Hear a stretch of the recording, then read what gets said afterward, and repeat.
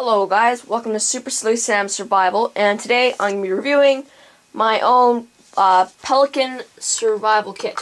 I got all of this survival stuff, I guess, together and put it inside one of this micro Pelican kits. They're waterproof, you can't really boil water in, but there's, shock absorbers. It's good kits.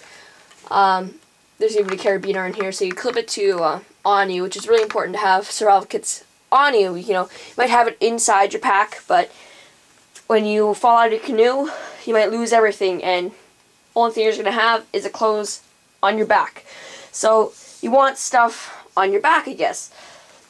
It's going to be in your pockets, clipped on you, which you can use this carabiner for, which is very helpful.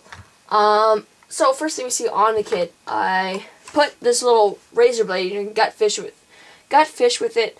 You can even tie it to a stick to make a more sturdy knife. It's really good to have just one of these little things. You can even throw a couple in here if you're making your own kit, because they don't take much room, they're really light, and they're a really important tool to have. Next thing I have is a signal mirror. You can get people's attention with it pretty easily if you know how to signal. I don't think I need to show you, but you aim where you're going, make sure you can get the reflection on your fingers sighted in. I'll do a video showing how to correctly use a signaling mirror later on.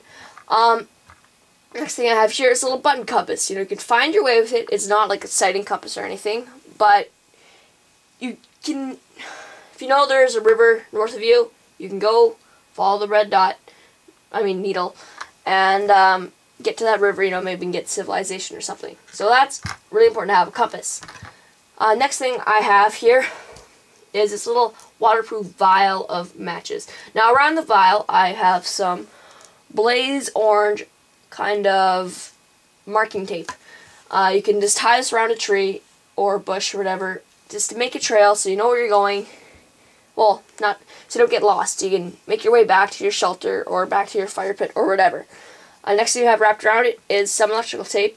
It's always good to have some kind of tape, whether it's duct tape or electrical tape. Those are the top two because they're just strong. They have a waterproof outside. It's pretty good tape. And next thing you have is a bunch of this nylon string. It's really strong. You can't break it if you just try. It's stronger than dental floss, which is really strong. And I have a lot of it right here, which is very important to have.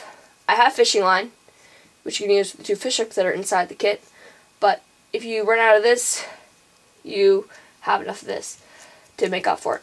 Okay, and then on top of this vial, we have the striker for all the matches. We open it up, and we see we have a bunch of Coghlan's matches.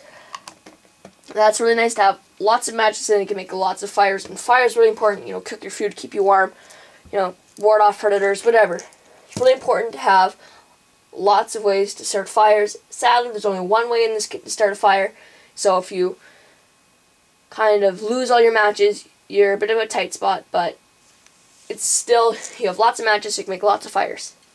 Next thing I have is just another razor blade. Then we have, a couple dozen feet of this cord, basically. It's, stronger than this stuff, but still nice and small. You can just fit right inside the kit here. It's really important to have cord, and you can build shelters with. Do a ton of things with cord. Next important thing that I have inside this kit are a bunch of aqua tabs. Well, water purification tabs. You can purify them inside this baggie or inside the kit, I guess. It would be pretty hard to do, but because it's waterproof, so you can hold water inside of it. But this baggie, you can purify the water with it. It's really important to have water because without water, after a couple days you get delusional, you can't do anything. You need water to live, basically. Next thing I have is this light. This, at nighttime, you can see what you're doing. If there's a bug, feel something crawling on your arm, you can see, if it's a bug or a snake or whatever. You can signal people in the night pretty easily.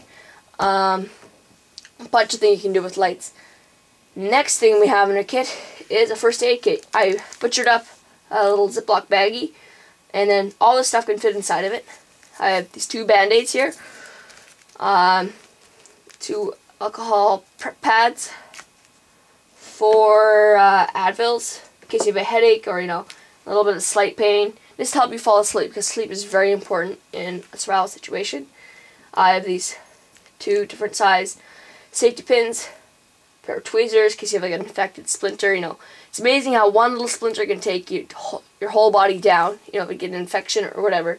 Then we have this thing, you break the tip off the Q-tip, and there's alcohol in here, it's sterilized, just like if you're running the prep pads. And then I put some polysporin on this other Q-tip, and that's just to prevent infections and just clean your kind of cuts up.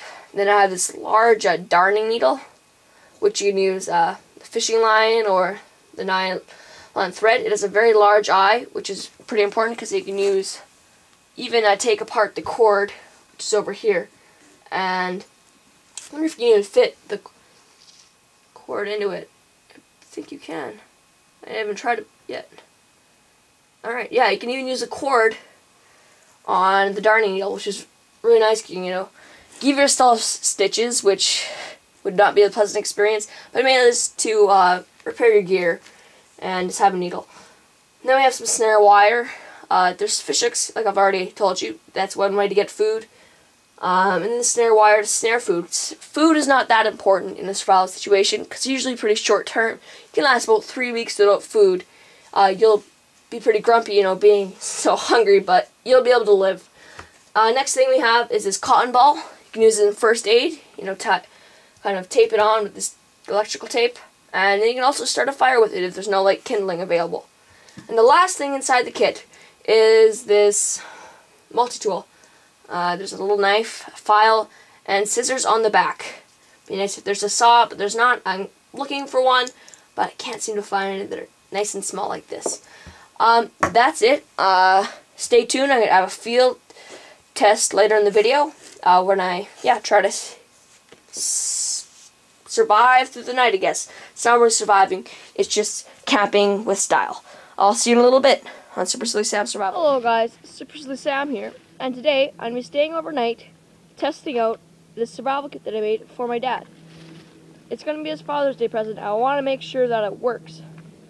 So whenever you're in a survival situation, the first thing you want to do is assess everything. So first of all, you want to assess yourself, see if you have any cuts or bruises or scrapes, see if you're injured or not. Then you want to see what's on you. So I'm going to check in my pockets. I have a little pocket knife, 2 quarters, and some lozenges. Now, next thing, I look at my little backpack I have on me. I have this survival kit, which I'll be reviewing in a future video. I have a little space blanket, orange garbage bag, my camera, and the shell. Also, my clothes as well, obviously. I'm building a shelter right there, and I'm pretty close to a puddle of water that I'll be able to purify with the tablets in this kit. I'll check in with you once my shelter's about halfway done. See you in a little bit. Well, I've finished my shelter. I got a little carried away. I didn't stop the video when I was halfway through. But anyways, I found this styrofoam block that must have been blown away from a pile or something. I'm using that as my bed. It's a little small. I have to curl up on it, but styrofoam's a really good insulator, and it'll keep me off the ground and off the bugs, and in case there's any beetles or something that I don't want crawling in my pants. I use the garbage bag that I was talking about earlier as kind of my door slash kind of a wall here that you can get out of as well through the door. And I've covered the back, made kind of the lean-to, and then covered it with a bunch of grass, and that should keep the wind and rain at least a little subdued, so I'm not soaked or freezing. I'm just about to start getting to clear this area to make a fire pit, and I'll see you in a little bit when I'm showing you how I'm making my fire. I've made my little kindling pile. I'm just getting my matches here from the kit. I have a cotton ball in the middle. It's also from the kit. And I've just, piled really small sticks and then, dry grass on top. Just a little teepee thing. Got some firewood. And let's just see how it lights up.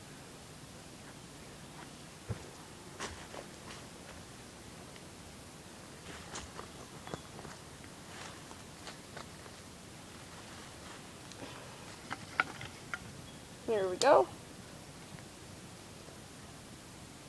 That's enough of the twigs.